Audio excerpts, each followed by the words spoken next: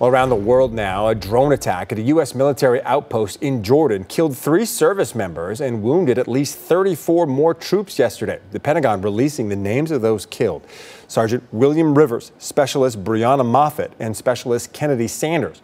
All 3 were from the same Army Reserve Engineering Unit in Georgia. The Biden administration blaming Iranian-backed terrorists and vowing it will be met with retaliation. What happens next could significantly transform the conflict in the Middle East, putting thousands of lives and any hope for conflict resolution at stake.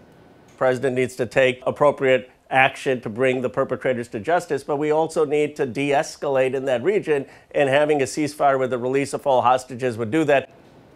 A senior official tells ABC News the working theory is that the attack drone may have been mistaken for an American drone that was also in the air and coming in for a landing at the same time. U.S. officials say they are closing in on identifying the attackers.